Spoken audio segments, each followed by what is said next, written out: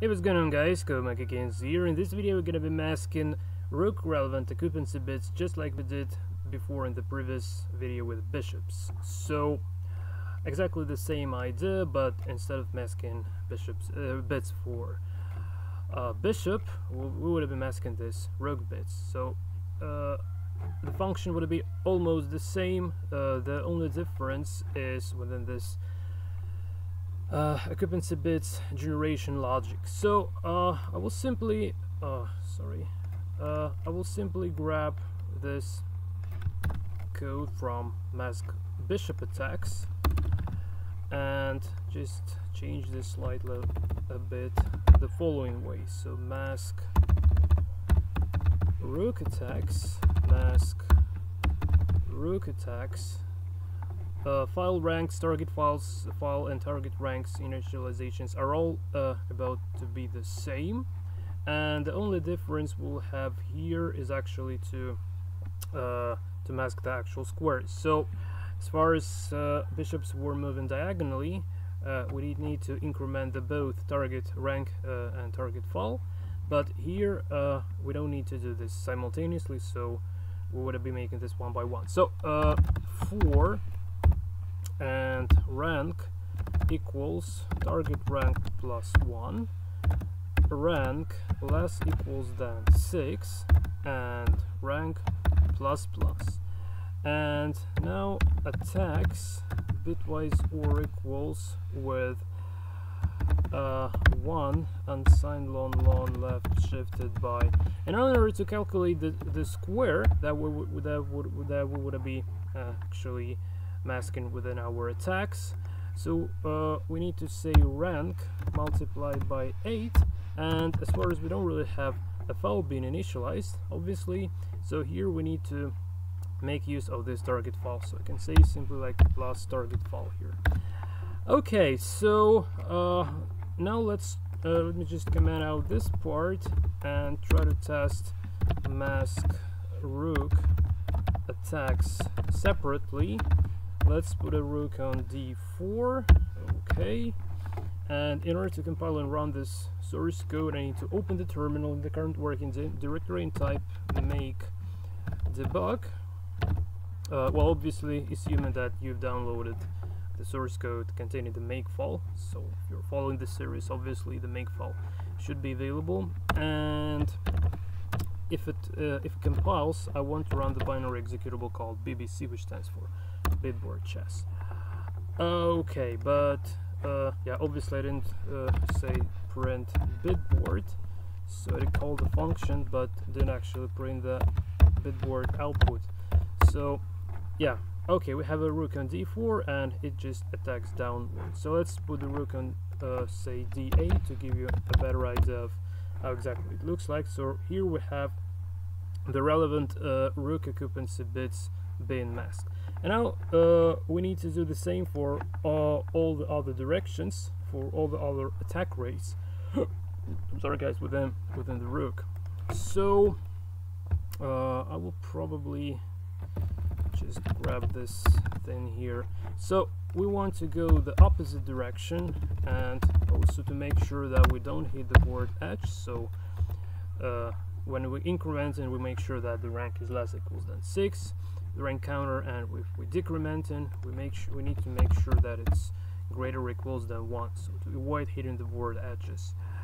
And yeah, I think, yeah, and this the calculating of, so transforming rank and file into square logic should be the same. So let me just quickly check this, and I just want to put the rook back on d4. Okay, yeah, perfect. So we have this opposite direction attacks occupancy bits been masked as well. So the next thing to consider, we would be dealing with the files, and file would be equal target file plus 1 less than equals than 6 file plus plus, and the difference is that we actually, so in order to generate the square, we're adding the file here, and instead of rank we're using the target rank. So let's have a look how it works. Excuse me. Oh, probably something has gone wrong with the loop. Okay. Okay. Oh, sorry guys, obviously not random, but file is less equals than 6. Now this should work. Okay, so now we have this ray going to the right. Perfect. And the very last thing left here would be to make this to the opposite direction. So target file -1, file greater or equals than 1, and file minus. Okay, perfect. So it seems like the rook can attack to all the 4 directions, and the very last task to make here would be to actually try to generate this relevant rook occupancy bits for a rook being placed on every single square on the chessboard. So just want to clear the console first, and now let's run our still doing this for bishop attacks, so rook attacks obviously, and again let's clear and run it again. Okay, so we got the rook on h1, then moving to g1, okay, f1, okay, yeah, it's quite pretty nice already. So not hitting the board edge at any point, okay.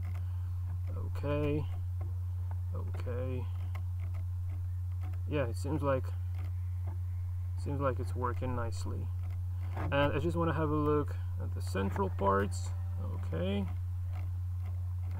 and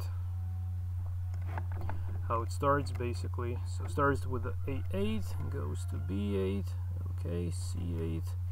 Yeah, this is it. Well, okay guys, so this is it regarding masking the relevant rook occupancy squares, and the next couple of steps we'll need to make basically is to create a function that would be generating attacks for slider pieces on the fly, but not in order to use it within the move generator obviously, but in order to be able to initialize either the rook attack square either the pre-calculated rook attack tables or the bishop attack tables.